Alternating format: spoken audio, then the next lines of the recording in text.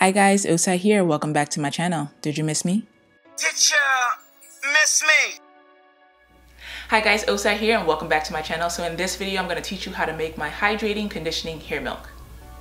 Alright, so before I made this video, I wanted to make sure that I was using this continuously just to see what kind of results I would have in my hair. And then I made my bridesmaid hair video, and I don't know if you guys had a chance to see, my hair is flourishing, it's doing really well, and this is what I've been using for the past 2 months.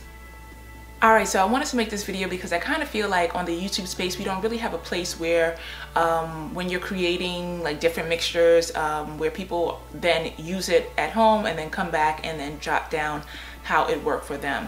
I've been having a really good experience with the rice water and goat milk mixture, and I just wanted to share it with you guys, and then I wanted you to try it and then come back to the video and comment down below how this conditioning hair milk has been working for you.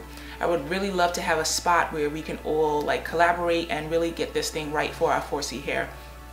You know, I feel like there's been other companies that have been doing this type of research, but it's been, you know, they've kind of been leaving 4C hair out. So I still feel like we've kind of been missing the mark as far as like what works in our hair, and I'm just gonna be creating different videos just to test different things out. So far I've really been liking the mixture of rice water mixed with goat milk. I've had phenomenal success and I just want to share it with you guys. Alright, so this was my rice water mixture. I let it ferment for about 2 days and then I added my whole milk. So what I suggest to you guys, not whole milk, I added my whole goat milk. So what I suggest to you guys is right before you're gonna wash your hair, like the weekend before, just do your rice water. You can let it sit for just 1 day. I was just being a little extra and letting it sit for 2 days just because I didn't have time to wash my hair on the day that I actually wanted to do that. But it was just fine. It was just a little bit more smelly than usual. So you mix it down. I did create the video, so I'll actually let you watch it. So I did want to ask anyone who's watching this video, if you might be new or if you're old, to subscribe to my channel and click that notification bell so you don't miss any of my recent uploads. Alright, so let's get into how to make rice water mixed with goat milk. So as you can see here, I have my mason jar filled with a little bit of rice, and I'm going to wash the rice and then fill up my mason jar with water. Once that's complete, you're going to cover it and you're going to store it inside of a cool, dry place. I simply put mine inside of a cupboard and I left it there for about a day or two. So being that I was already preparing to make this video, I already have my rice water that's been fermented for 2 days and it's ready to go. So here's my whole goat milk. I got this off of Amazon and everything will be in the description box for you. Take a clean mason jar and give your rice water a good shake. Then I'm going to pour this mixture into the clean jar. Try not to get any rice particles in there. Now I'm going to take my whole milk and I'm going to take about 2 teaspoons of goat milk. You're going to cover your jar and you're going to give it a good shake. You want everything to be mixed really well. And there you have it. You have your rice water mixed with goat milk. So in that clip, you saw how easy it was to make your rice water mixture. I let my rice water sit for, I usually let it sit for about a day, but I had missed the day I wanted to wash my hair, so I let it sit for another day and ferment.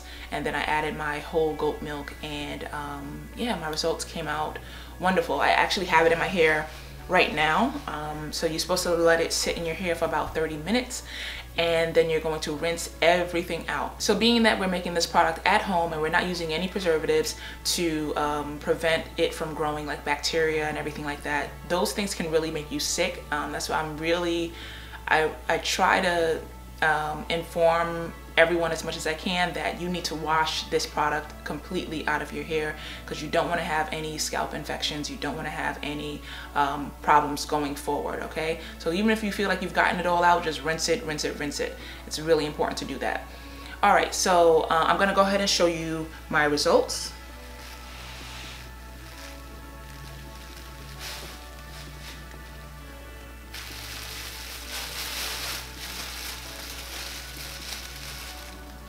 All right, so this is my hair, and let me tell you, it feels incredible. It feels really soft. It feels hydrated. I have the snapback that I want, and I'm gonna wash everything out and I'll come right back. All right guys, and this is the results of my hair. So my hair feels really soft, but it also feels strong. You know, it feels like it's healthy, it's strong, and I'm really pleased with this mixture. So I encourage all of you guys to try it, and then of course leave your comments down below how it worked for you and how your hair growth has been going. I know a lot of you had mentioned before that rice water messed up your hair. It was very drying, all of that stuff. So like I said before, make sure that you're using less rice in your mixture, and then try adding the goat milk to it. I find that it's less drying. I find that my hair is looking a lot healthier and more shiny, and I'm just really pleased with how my hair has been growing. So all right, I'll talk to all of you guys soon. Thank you for watching my video, and I will catch you in the next one. All right, bye. All right, so I did want to show you guys what my hair looked like later that day. I wind up blow drying my hair. I had a video talking about anemia that I wanted to do next, so I just wanted my hair to be blow dried for that. In this video, I'm basically talking about the supplements that I am taking to combat my hair loss issues due to my severe anemia.